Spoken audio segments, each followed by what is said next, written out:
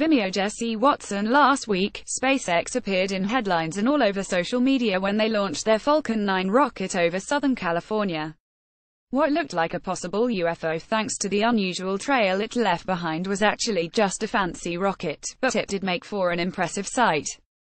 If you missed the launch the first time around, because you don't live near the West Coast or because you were looking down, the spectacle was captured on camera several times over, including by photographer Jesse Watson.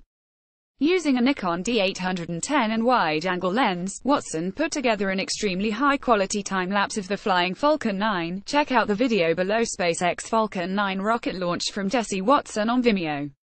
Shooting from Yuma, Arizona, Watson says he shot about 2,452 images in the moments he could see the rocket passing through the sky, and edited it down to a simple 1315 images that went into the final time-lapse above.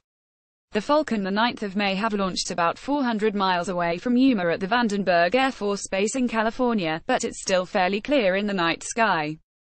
In fact, it still manages to fill up quite a large chunk of the horizon.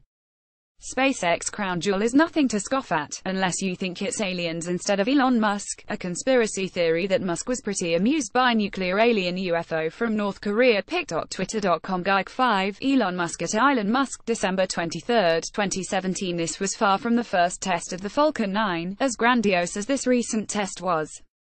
In fact, the biggest draw of the rocket is that it's reusable. Unlike past rockets, SpaceX is designing spacecrafts which can survive multiple journeys, and then be recycled for the next mission. It's something NASA has shown a lot of interest in, agreeing to let SpaceX send the rockets to and from the International Space Station to deliver supplies to the astronauts there.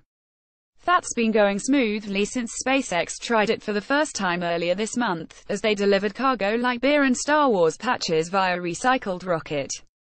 And the Falcon 9's got nothing on the enormous Falcon Heavy rocket that SpaceX is constructing.